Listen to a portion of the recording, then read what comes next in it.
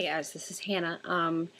I haven't done anything in a while, actually, so I just decided I was going to do another book review. I think that's what I'm good for. I read a lot, so this is probably what this channel is going to be about. Book reviews. And scattered in there somewhere, there's going to be a few, like, concerts, crap and stuff. I don't know. See, like, I'm winging it, but I read a lot, so I'm going to do some book reviews.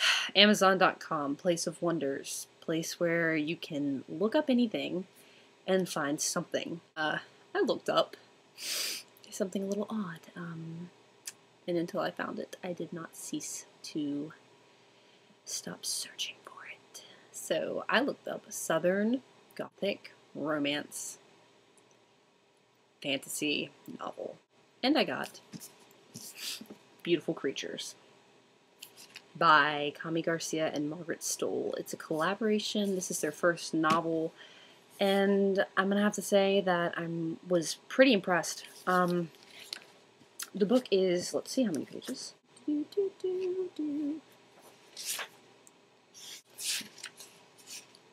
563 pages long. Was it worth the read?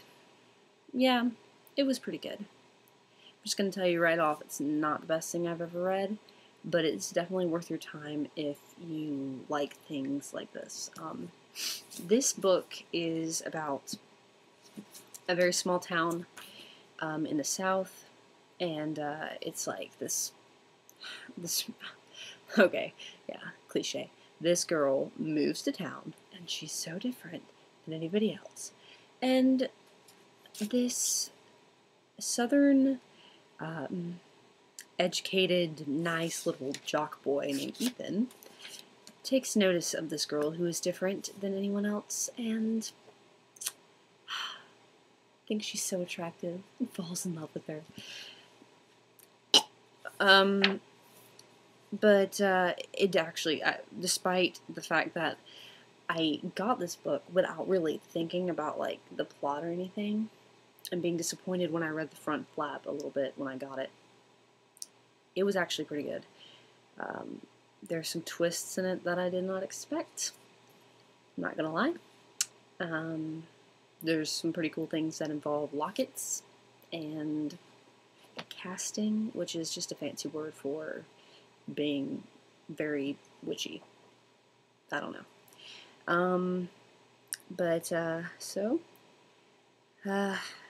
Big surprise, they fall in love, and a story ensues. A beautiful story. Bogo. So, yeah, Beautiful Creatures. I do recommend it if you've got a lot of time. You see, I did it when I didn't have a lot of time and ended up wasting my time, because quite honestly, I couldn't put it down, hoping it would get better. But I can definitely tell you that I will read the next one. And it says that the series is actually signed on for 5 books, which I don't know if I'm going to stick with it that long, but I know I'll read the second one out of interest in what happens. All the books are supposedly going to evolve around Lena, which is the main female character's birthday. So, yeah, that's my phone. Pick it up if you have time. Really, if you're really busy, don't pick it up. It's not worth not being productive. Yeah, let me just say, it's okay. Anyway, so that was Beautiful Creatures by Kami Garcia and Margaret Stoll. I